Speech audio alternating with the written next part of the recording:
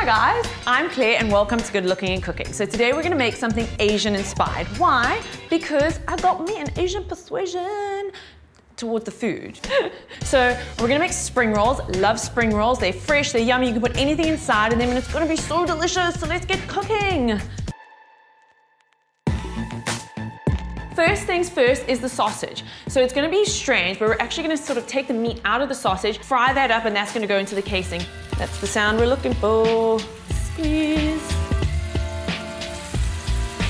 Okay, so we're just gonna fry this up. You're aiming for like little balls because you want it to kind of break up and get inside the spring rolls there. So just kind of schmuffle it around with your spatula.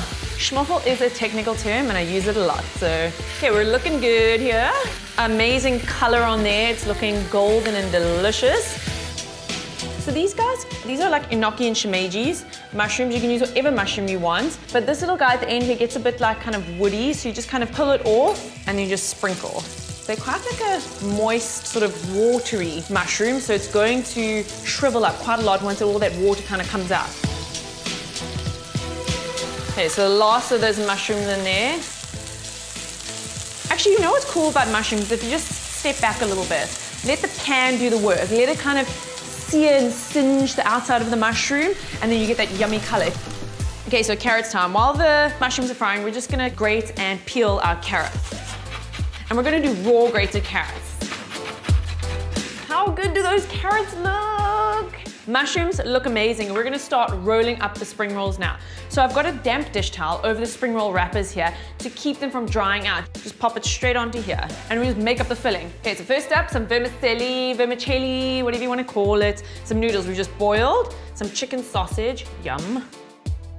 And then what should we do next? Let's do some carrots.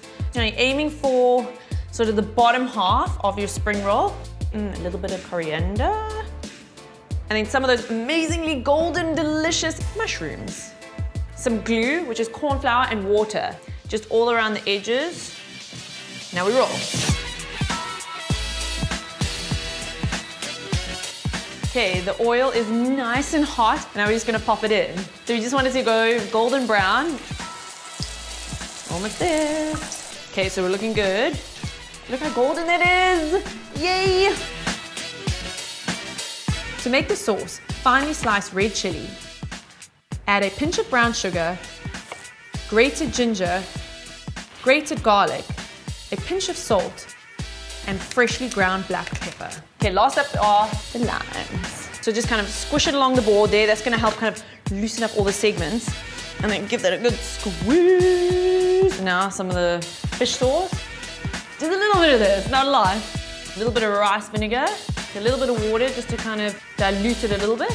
And then we just stir it up. That is the perfect dipping sauce for your spring rolls.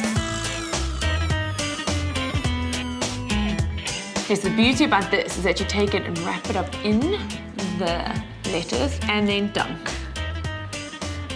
in the ladylikeest manner. That wasn't very ladylike. Spicy, freaking spicy spring rolls.